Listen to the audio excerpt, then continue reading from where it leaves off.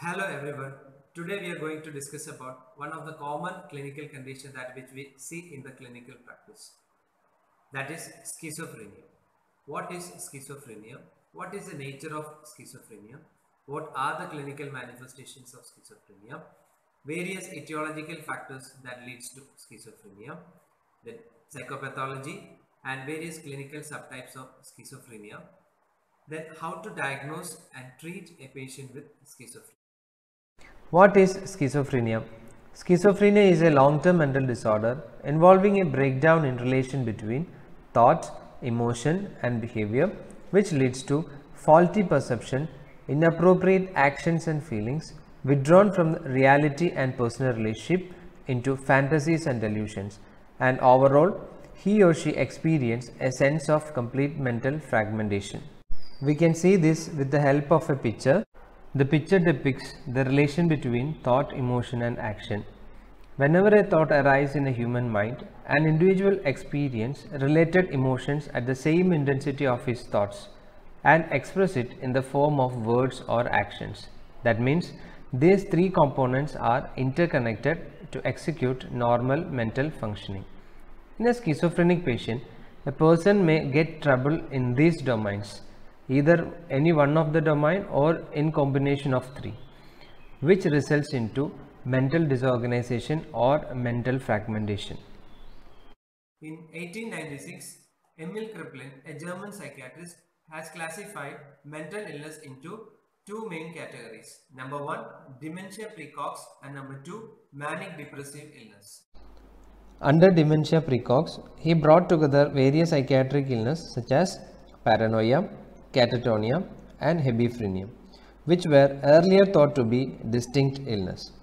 The emphasis in diagnosis of dementia precox was on an early onset and a poor outcome. That is, dementia that means deterioration and precox means early onset. He recognized the characteristic features of dementia precox such as delusions, hallucinations, disturbance of affect and motor disturbances. Further, Eugen Bleuler, the Swiss psychiatrist, renamed dementia precox as schizophrenia in 1908. The word schizophrenia developed from a Greek words schizo and phrene. Schizo means split and phrene means mind. Bleuler described the characteristic symptoms of schizophrenia as fundamental symptoms and accessory symptoms. And these fundamental symptoms are popularly known as 4 A's of Eugen Bleuler. Now we will see some of the epidemiological figures related to schizophrenia. The schizophrenia is the most common of all psychiatric disorders and prevalent in all cultures across the world. The risk rate among men and women are almost equal. Peak age for onset of illness in men and women are 15 to 25 and 25 to 35 years respectively. When a child born from a consanguineous marriage or for schizophrenic parents has higher chances for developing schizophrenia. Schizophrenia is characterized by disturbance in the thought such as form of thought, stream of thought and content of thought, changes in the verbal behavior such as echolalia, perseveration, verbigeration, etc., changes in the perception such as hallucinations, changes in the affect like emotional blunting, then motor disturbances like abnormal postural changes and stereotypic behavior. Finally, the changes in the reality or the touch with the reality will be evident with the patients. Now we can see each group of disturbances in detail. At first, disturbance in thought and speech. Delusions are one of a common terminology we can see with the schizophrenic patients. What is delusions? Delusions are false, fixed, unshakable beliefs which are not in keeping with patient's socio-cultural and educational background. So the delusions are false in nature, fixed in their mind. Since they are unshakable belief, the reassurance that which we give will not convince the patient. Delusions are of different types. Following delusions are some of the important types of delusion that which we come across in the clinical practice. Delusion of persecution, reference, grandeur, control, etc. Persecutory delusion. In persecuted delusion, he or she may be believe that they have been persecuted by others, maybe a family member or a close relative or a friend or any people around themselves. Example, people are against me. These kind of statements suggest that the person is having kind of persecutory delusion. In delusion of reference, a person have a strong belief that he has been referred by others. Example, like a person claims that people are talking about me. Either this content may be seen in the hallucinatory aspects, or the patient themselves explains that I have a strong belief that the people are talking about me. They are talking on my aspects. So these all refers that the patient has delusion of reference. In delusion of grandiosity, a person will have exaggerated thoughts related to self-importance. Statement like I am God Almighty by the patient suggests that the possibility of delusion of grandiosity. Autistic thinking is another type of symptom we can see with the schizophrenic patient. The autistic thinking is one of the most classical feature of schizophrenia. In autistic thinking, thought process of an individual will be governed by private and illogical rules. He starts to withdraw to self. Third common symptom seen in the schizophrenia is loosening of association. It is a pattern of spontaneous speech in an unmeaningful manner. During speech, they lose the relation between ideas spoken. Hence, the speech is often described as being disjointed. When loosening becomes very severe, speech becomes virtually incomprehensive. That means ununderstandable. Number 4, thought blocking. This is another characteristic feature of schizophrenia. In thought blocking, there is a sudden interruption of stream of speech before the thought is completed. After a pause, the person cannot recall what he had meant to say. During a thought block, when a person continuously speaks, in between they have a sudden stop and he is unable to continue the point what he had said already. Neologism. Neologism is a formal thought disturbance where a patient expresses newly formed words or phrases whose derivation cannot be understood. So the meaning of the words that which they coin will not be understood by the listener. That does not sound any meaning, or you cannot find such words in the dictionary. Ambivalence. Ambivalence is one of a fundamental symptom in schizophrenia. It is a state of simultaneous and conflicting emotional valences towards a person or an object. Impairment in the abstraction is one of a possible symptom in schizophrenia. Let us see what is abstract thinking. Abstract thinking is the ability to assume a mental set and shift voluntarily from one aspect of a situation to another at the same time to grasp the essential of a whole concept. In a schizophrenic patient, he loses this abstract ability. He becomes unable to understand the general rules, concepts and other aspects which are essential to meet daily living. Now we can see some of the common disturbances in a schizophrenic patient related to speech. First, mutism. A patient with mutism lacks speech production. That means they become speechless. Poverty of speech. In poverty of speech, speech amount of a patient is adequate, but the content conveys in the speech has little information. So the required information will not be conveyed by the patient in the speech. In poverty of ideation, the speech amount of a patient is adequate, but the content conveyed by the patient is little. So the information will be very little, so that the people cannot able to understand what the matter is. Echolalia is another one of common symptom seen in the disturbance of speech. It is the repetition or echoing of the words or phrases of an examiner by the patient. A patient may repeat the words or phrases of an examiner which has been said in the conversation at any point of time, like how are you, how are you, how are you, had your food, had your food, had your food repeatedly. Perseveration. Perseveration is a persistent repetition of words beyond their relevance.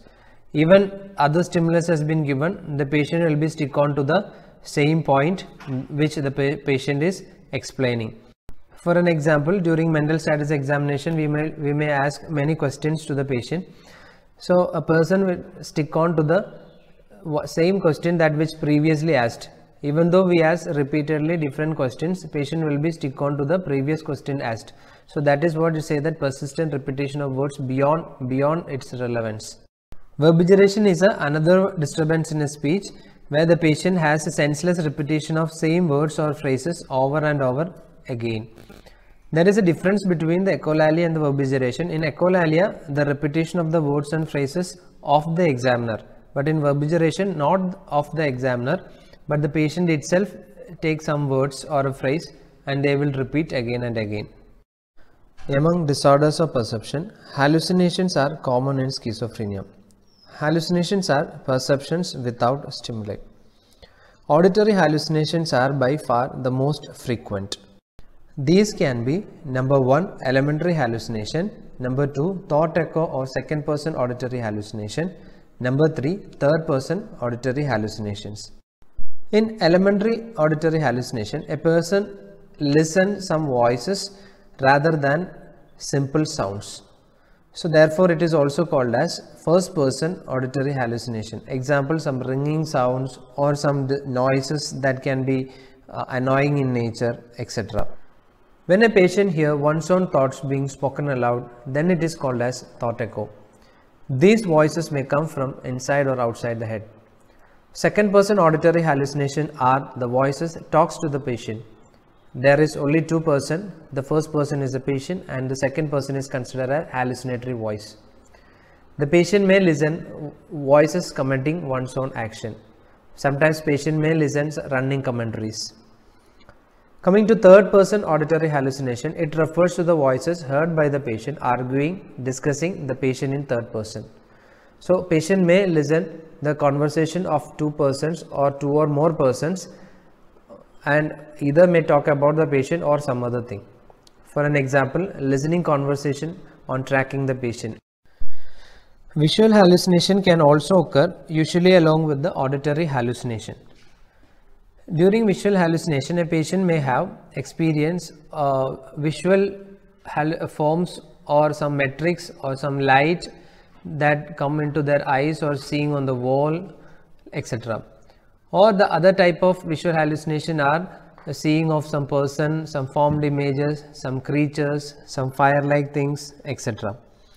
The other type of hallucinations such as tactile, gustatory and olfactory types are less common among schizophrenic patients. Let us discuss what are the disorders of affect. Common disorders in the affect are apathy, anhedonia, emotional blunting and shallowness, inappropriate affect and lack of rapport. Apathy. Apathy is one of a negative symptom and the patient shows lack of interest or motivation in their activities, and he may also experience low energy levels and unwillingness to act to a stimulus. Anhedonia. Anhedonia is an inability to experience pleasure in a previously pleasurable activities. Example, feels less interest in watching TV, playing football, which are considered as most pleasurable earlier in their life. Emotional blunting and shallowness will also evident with the patient with schizophrenia. A schizophrenic patient also may show inappropriate emotional response.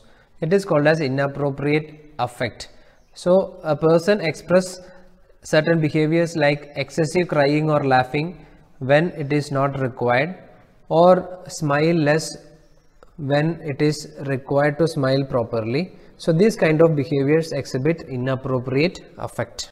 These patients also may experience difficulty in establishing emotional contact or developing working relationship with the other people.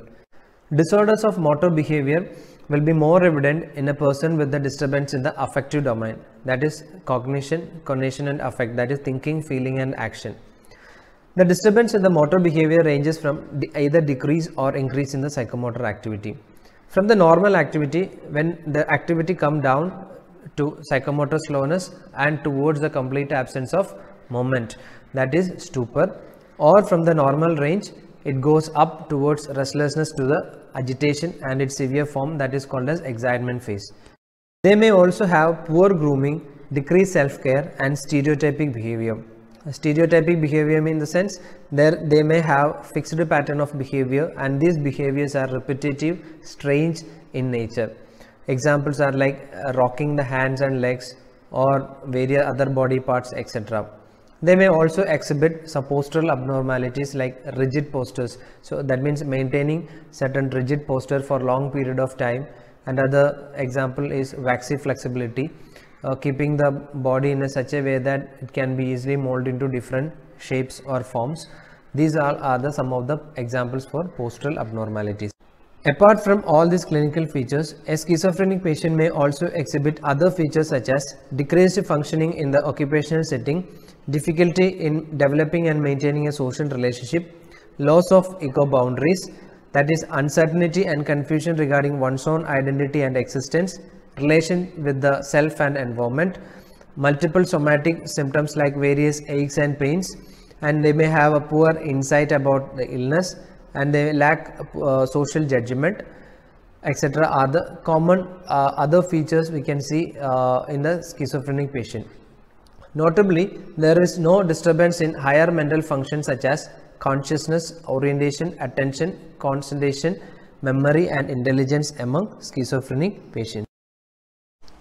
When Eugen Bleuler renamed dementia precox as schizophrenia, he recognized that schizophrenia consists of group of disorders rather than being a distinct entity. Therefore, he used the term group of schizophrenias. So, he categorized the symptoms as fundamental symptoms and associated symptoms. So, the fundamental symptoms was considered as one of an essential symptoms to diagnose the schizophrenia. So, it was commonly called as 4 A's of Eugen Bleuler. So, what are the 4 A's of Eugen Bleuler? Number 1, ambivalence. Number 2, autism. Number 3, affective disturbances, and number 4, associated disturbances. In ambivalence, there will be a marked inability to decide for and against, and in autism a person withdrawn into self. And when affective disturbance comes, he experiences various disturbance in the affect, that they exhibit their behavioral pattern that is not congruent with their mood, called as inappropriate affect. And they may also experiencing association disturbance, where the thought process, the train of thought will not be happen properly. So there will be a loosening of association evidently present with this patients. Thereafter, Kurt Snyder described certain schizophrenic symptoms are essential symptoms for clinical diagnosis. So they are popularly called as Snyder's first rank symptoms. And the first rank symptoms includes audible thoughts, voice heard arguing, voice commenting on one's own action, thought withdrawal, thought insertion, thought diffusion or broadcasting, made feelings or affect, made impulses, made volitions or acts, somatic passivity, and delusional perception. Schizophrenia develops in 4 phases. Phase 1, the schizoid personality, where there is slight personality changes, may or may not be identified by the individual. And the phase 2, the prodromal phase, where the personality changes get more and more worse. And the phase 3 is a schizophrenic phase, where the symptoms exhibits and the people are able to identify the clinical features very clearly.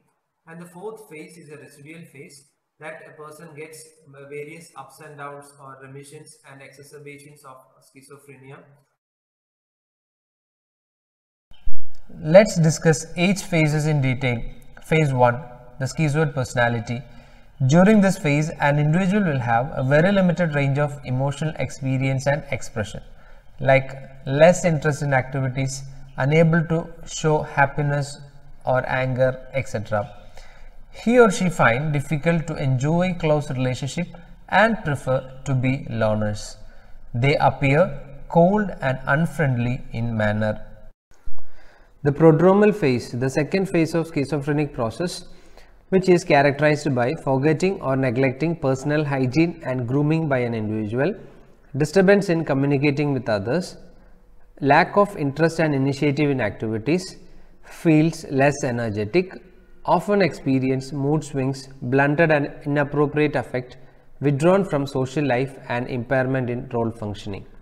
So all this characteristics will be evident, and the people around them starts to identify there is some changes in the personality of this person or the normal routine of this person. Third phase, the schizophrenic phase, is also called as symptomatic phase or active phase of schizophrenia. During this phase, an individual exhibits a wide range of symptoms related to thought, feeling and action, most prominently thought domain. Symptomatic presentation related to thought, feelings and action will be dealt in the following session. Etiologic factors for schizophrenia is currently unknown. However, several theories has been propounded. These theories includes following. Number 1, biological influences. Number 2, psychological influences. Number 3, environmental influences. Under biological influences, 4 major aspects has been considered as biological basis for developing schizophrenia. They are A, biochemical theories, B, neurostructural theories, C, genetic theories, and D, perinatal risk factors.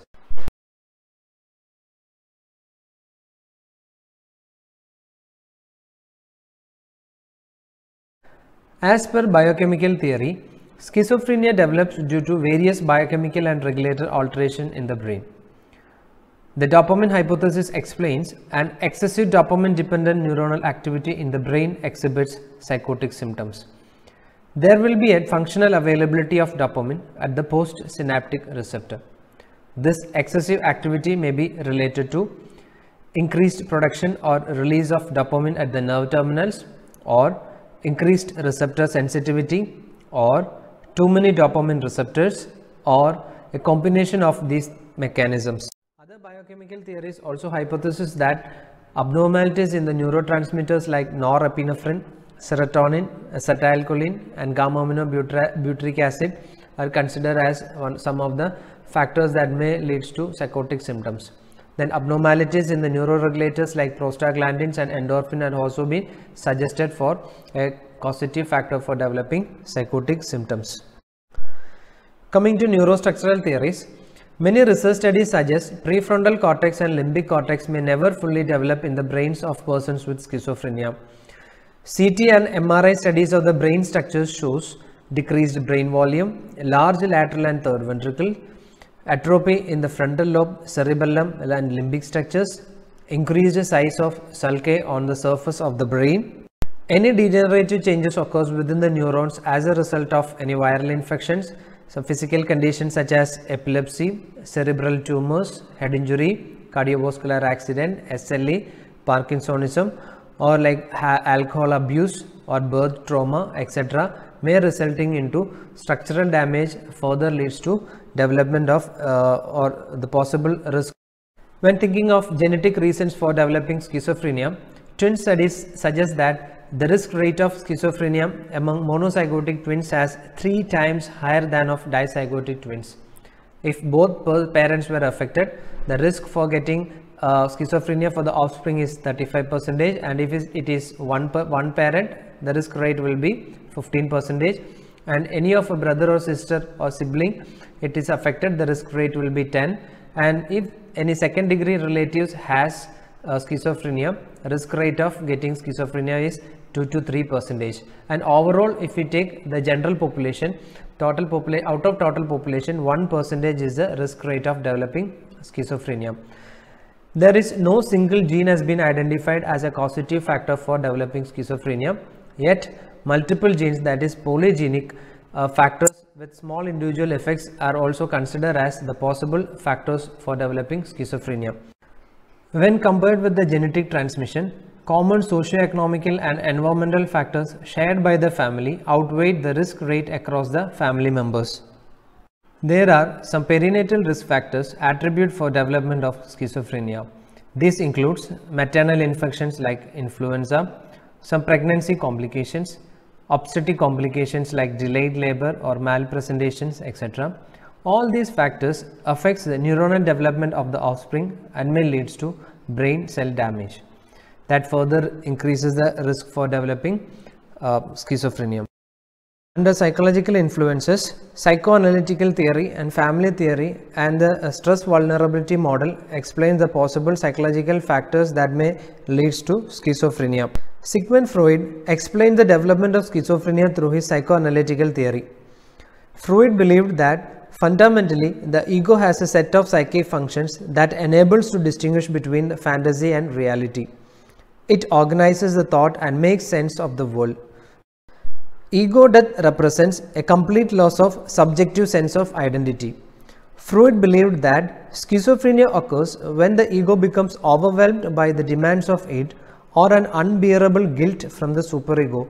Thus, disintegration of the ego occurs. Ego cannot cope this situation. Therefore, it uses defense mechanisms such as regression, denial, projection, and reaction formation to protect itself. The individual have poor ego boundaries, fragile ego, inadequate ego development, superego dominance, regressed id behavior, love-hate relationship that is ambivalent, and arrested psychosexual development. The schizophrenic fantasies become confused with the reality, which gives rise to hallucinations and delusions.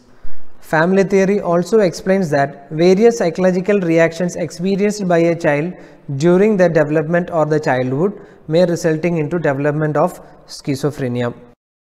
A mother-child relationship go through in a cold, overprotective and domineering pattern affect the psychological development of the child. A dysfunctional family system such as conflicted marital relationship, single parent, broken homes may create much anxiety among children. These factors affects the personality development in the children, which may lead to psychological problems in their adult life.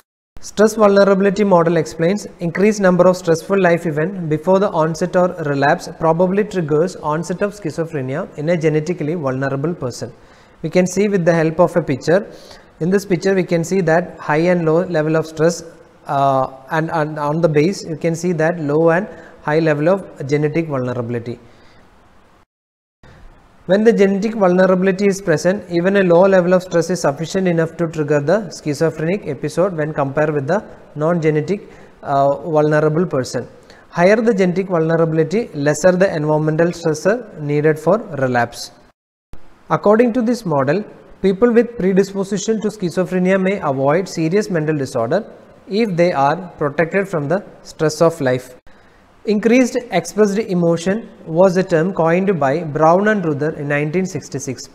It is the amount of emotion displayed typically in the family setting, usually by a family or a caretakers, in text composed of several elements such as critical comments, hostility, warmth and over-involvement. A high level of expressed emotions in the home can worsen the prognosis of patient with mental illness, or it acts as a potential risk factor for developing further psychiatric illness. While considering environment influence in developing schizophrenia, people with various socio-cultural factors such as low socio-economic status, congested accommodation, inadequate nutrition, absence of paternal care, poor family support, migration are under the risk category. Downward social drift will be evident during preclinical phase of schizophrenia, and people tend to drift into poverty and social isolation. Individuals abusing illicit substances are also considered as a risk group as the abuse behavior increases the dopaminergic activity in brain. Since the etiology of schizophrenia remains unclear, psychopathology of schizophrenia has been explained with the help of transaction model of stress and adaptation. This is explained with the help of a picture. You can see the picture here. There is a precipitating event. A precipitating event means any event sufficiently stressful to threat an already weak ego structure. So any event that may threat a person's ego structure, which is further affected by the predisposing factor which is already present in the person, that already we see with the etiological factors, that is possible biochemical alteration or any damage in the neuronal structures which is already happened by birth or like a family history, etc. And past experience like any prenatal exposure to viral infection and all other things, and existing conditions, that is abnormal brain structures, either it is due to a accident or maybe other viral infections or some other kind of diseases like epilepsy, Huntington disease, Parkinsonism, etc., or maybe the fixation of lower level of development, or because of poor coping skills. The precipitating event triggers a primary cognitive appraisal. On this appraisal, he perceives a threat to self-concept or physical integrity because of weak ego strength, and patient is unable to employ coping mechanism effectively. So he uses various defense mechanism. As a quality response, he will develop a maladaptive response, especially with schizophrenic patient we are talking. So it develops a maladaptive response, and this maladaptive response triggers the secondary cognitive appraisal. On secondary cognitive appraisal, he used various defense mechanisms such as denial, regression, projection, identification, religiosity as a coping mechanisms against the weak ego strength.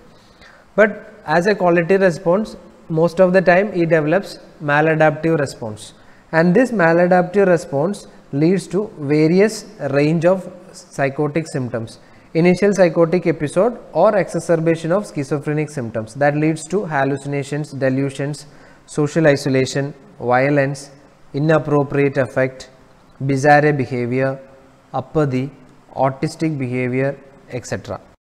According to ICD-10 classification, schizophrenia is coded with F20, and its clinical subtypes comes under F20 category. So let us see the main clinical subtypes of schizophrenia according to ICD-10. You can see on the slide, F20 is for schizophrenia, F20.0 represents paranoid schizophrenia, F20.1 explains hebephrenic schizophrenia, F20.2 catatonic schizophrenia, F20.3 undifferentiated schizophrenia, F20.4 post-schizophrenic depression, F20.5 residual schizophrenia, F20.6 simple schizophrenia, F20.8 other schizophrenia, and F20.9 schizophrenia unspecified. Among all these subtypes, paranoid, epiphrenic or disorganized, catatonic, undifferentiated and simple schizophrenia are most commonly seen in the clinical practice. In addition to the general clinical features, paranoid schizophrenia is also characterized with the following clinical features. Number 1, delusion of persecution, reference, grandeur, control or infidelity. The delusions are usually well systematized and thematically well connected with each other. A hallucination usually present with the persecutory or grandiose content. There will not be any prominent disturbance in the affect, volition, speech and or motor behavior. The personality deterioration in the paranoid subtype is much less than that seen in other clinical subtypes. The patient may become quite apprehensive due to hallucinations and delusions, and anxious and appear evasive, guarded on mental status examination. The onset of paranoid schizophrenia is usually insidious. It occurs later in life, that is late third and early fourth decade as compared with the other clinical subtypes. The course is usually progressive and complete recovery usually does not occur.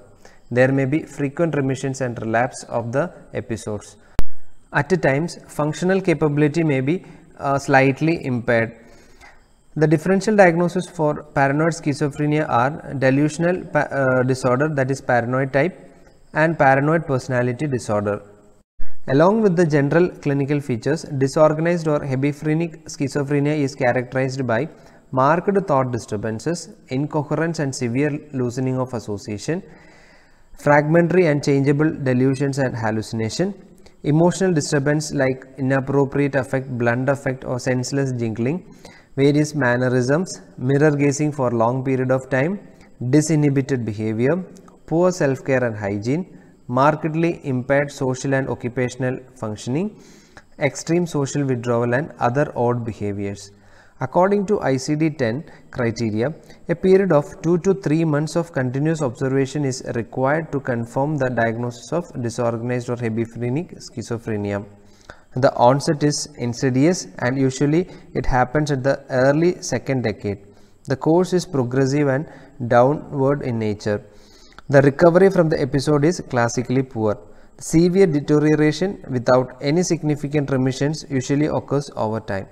Hebephrenic schizophrenia has one of the worst prognosis among various clinical subtypes. Catatonic type of schizophrenia is also commonly seen in the clinical practice. The word catatonia derived from two words, that is cata and tonic.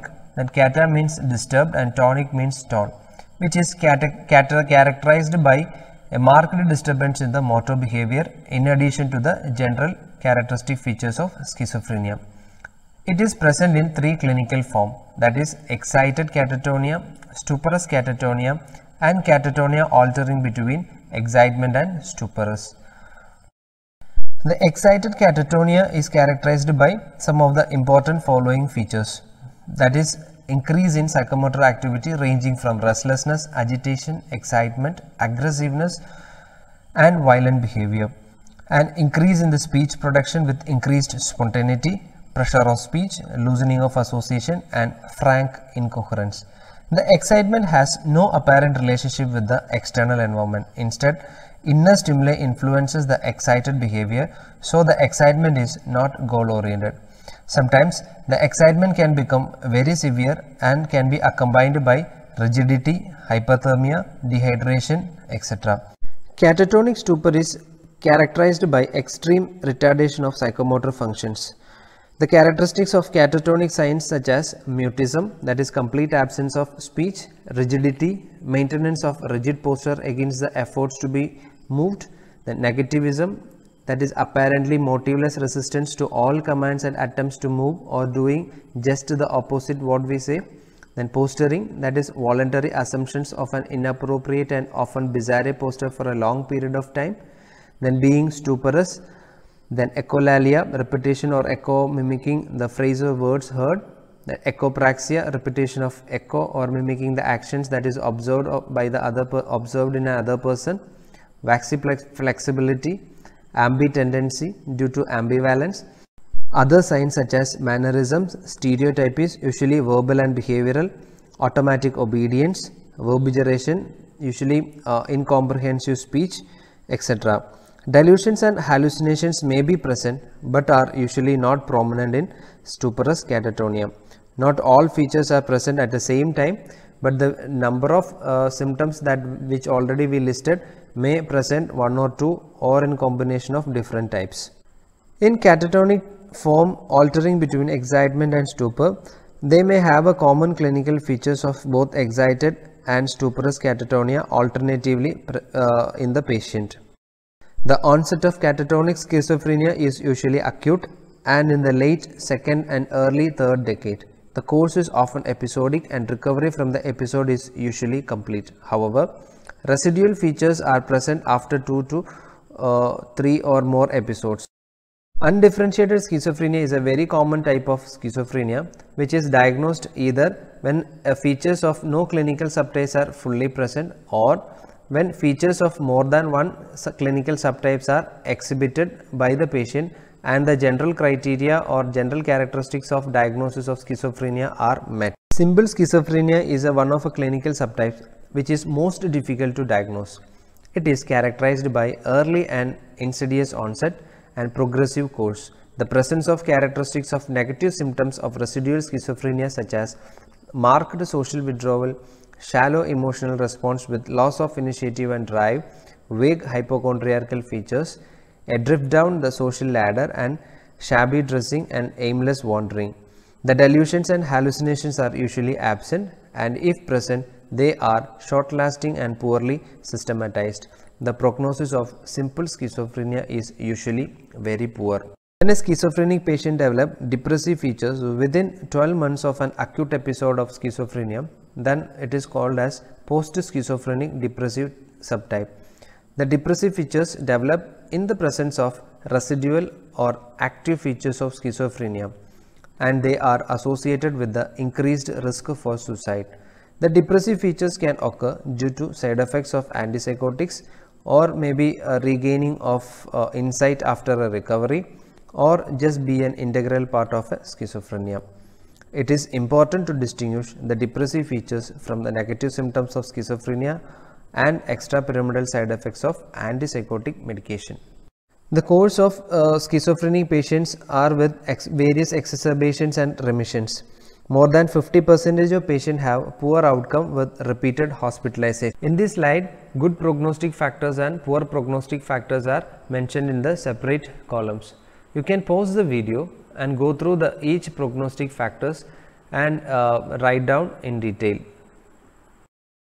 A treatment of schizophrenia can be given at outpatient and inpatient setting, but inpatient treatment is required when the patient exhibits severe psychotic symptoms, poor insight, risk for self, that is suicidal risk or other directed violence, then poor compliance to treatment, and when patient required psychosocial rehabilitation. Common aspects of treatment modalities for a schizophrenic patient include somatic treatment such as pharmacological management and electroconvulsive therapy, and psychosocial treatment and psychiatric rehabilitation and psychoeducation for the patient family and the patient itself. Antipsychotics are primarily used to treat the schizophrenic patients. The antipsychotics act by decreasing the dopaminergic activity by blocking the postsynaptic receptor in the brain. You can see in the slide that where the two types of antipsychotics which are commonly utilized, that is typical antipsychotics and atypical antipsychotics. Examples are already given with the dose per day. The common route of administration of antipsychotics are oral or intramuscular or depot preparation for the long-term sustainability. The other drugs we use as a secondary drugs such as antidepressive agents, mood stabilizers and benzodiazepines as required to treat the secondary symptoms associated with the schizophrenia.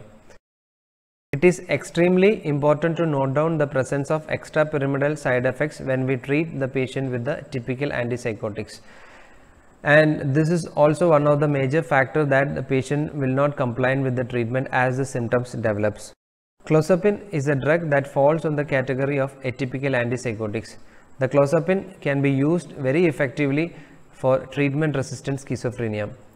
A schizophrenia becomes treatment-resistant when it is not responds to the treatment at least for the two types of antipsychotics in an adequate dose for an adequate time. The adequate time in the sense around 4 to 6 weeks for each antipsychotics. And clozapine will work well with the patient with the high suicidal risk. The clozapine can cause agranulocytosis, approximately 1% of total patient population that has been administered with the clozapine. Hence, it is not used as a first line of therapy. Whenever we prescribe the clozapine, we have to monitor the complete blood count, especially WBC and neutrophil levels during the therapy. Electroconvulsive therapy is indicated when acute exacerbation uncontrolled with the drug occurs, or patient exhibit catatonic stupor, uncontrolled catatonic excitement, or exhibit severe side effects with drugs in the presence of untreated schizophrenia. Usual number of ECT given is 8 to 12 ECT with 2 or 3 ECT per week. The common voltage used are 70 to 120 volts for the duration of 0.7 to 1.5 seconds. Psychosocial therapies or treatments for schizophrenic patient includes following. Number 1, individual psychotherapy. Number 2, group therapy. Number 3, behavioral therapy. Number 4, occupation therapy. Number 5, family therapy. And number 6, milieu therapy. In individual psychotherapy, reality-oriented individual therapy is the most suitable approach employed among schizophrenic patients. The primary focus was given to decrease anxiety and create trust in the treatment process. During this process of therapy, a therapeutic relationship may be achieved with honesty, simple directness, and a manner shown to them that respects their privacy. Once therapeutic relationship established, it is required to maintain reality orientation by exploring patient behavior and relationship. Help them to identify sources of real and perceived danger and ways to reacting it appropriately. The methods to improve interpersonal communication, emotional expression, frustration, tolerance are also be attempted. The group therapy is more effective, especially when it is given in an outpatient service. Generally, group therapy focuses on real life plans, problems and relationships. Social interaction, sense of cohesiveness, identification and reality testing is achieved within the group setting have proven to be highly therapeutic. Groups are led in a supportive manner rather than in an interpretive way appears to be most helpful for schizophrenic patients. Behavioral therapy is a powerful tool for helping patients to change undesirable behavior such as desired, disturbing and deviant behaviors into appropriate behaviors. It is important to set clear and definite goals. Attaching positive, negative and aversion reinforcement to adaptive and maladaptive behavior will maximize its effectiveness. Occupation therapy is a technique which the patient is purposefully involved in the activities to maximize their skill against the disability. In a schizophrenic patient, he or she may be involved in a goal-oriented purposeful activity to maximize their skill to limit their disability. Some occupational activities used for the schizophrenic patients are involving them in a non-competitive, solitary and meaningful tasks which require some degree of concentration. Example, puzzles, Scrabble, molding clay, etc. Family therapy is an inevitable part of schizophrenic treatment. It aims to support the family system, to prevent or delay the relapse, and to help them to maintain the patient in the community setting. The therapy covers education and orientation to the family about the treatment and treatment process and enable them to participate actively in the treatment process. They are also taught to manage expressed emotions such as critical comments, hostility, over-involvement, etc. towards the patient.